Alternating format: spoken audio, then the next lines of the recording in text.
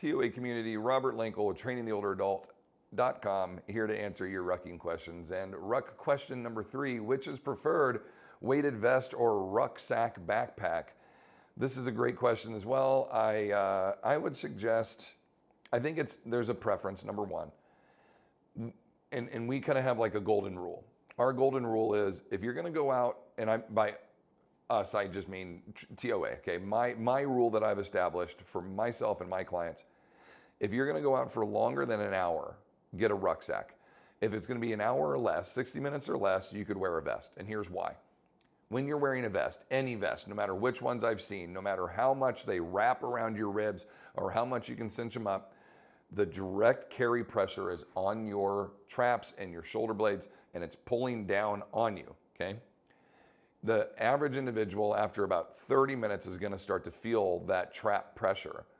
And usually you're going to have to start to recruit more from your neck, your levator scapulae, your sternocleidomastoid. All those other muscles are going to have to start to engage more.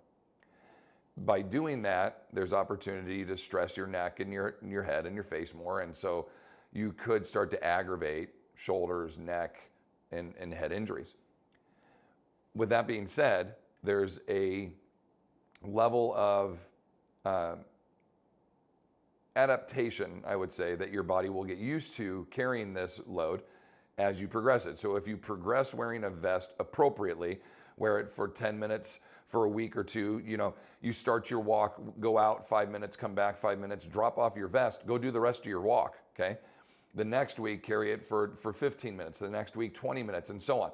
And build up so your body doesn't go from, I've never carried weight to I carried it for an hour. Of course, it's going to stress and probably damage you a little bit.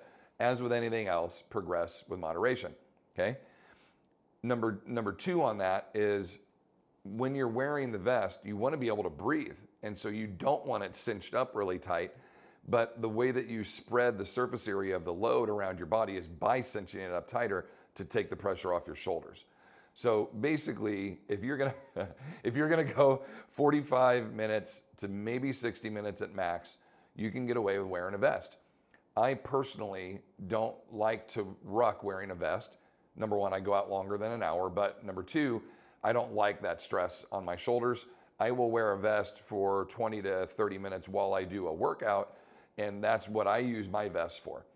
If you're gonna go for 45 minutes to an hour or more, definitely get a rucksack.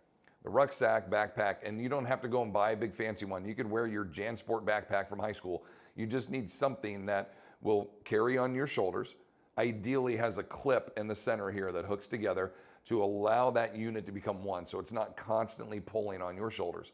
And I strongly advise you to get hip supports where there's a belt that wraps around and cinches up on the top of your hips. That way you can loosen the shoulder straps, tighten the hip straps, and I would say about half, if not more, of the weight is now carried on your hips and not via your shoulders pushing down. Think of it this way. The weight is strapped to your back. The hip harness holds that, but the shoulder straps basically just keep it from falling backwards, okay? Now, you are going to feel a little shoulder pressure, of course, but not as much if you didn't have that hip harness. Now, some will suggest that wearing the hip harnesses encourages more hip flexor and it's going to work as a valsalvic pressure belt and that kind of thing. And there is some evidence to support that.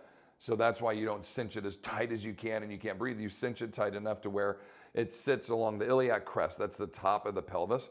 You put it just above that and then you cinch it to where when the weight slides down, it just kind of hugs the top of your hips. And that way your hips carry that load. Your hips are much stronger with this. And you don't have that vertical compression force down on your body. It's very similar to belt squatting as opposed to back squatting. In the weight room, you're reducing your axial vertical compression force, and this helps a ton.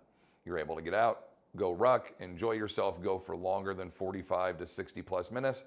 And either way, vest or ruck, the important part is you're getting out, you're doing it, you're having fun, you're being safe. Comments, questions, hit me up down below. If not, we'll see you in the next one. Peace.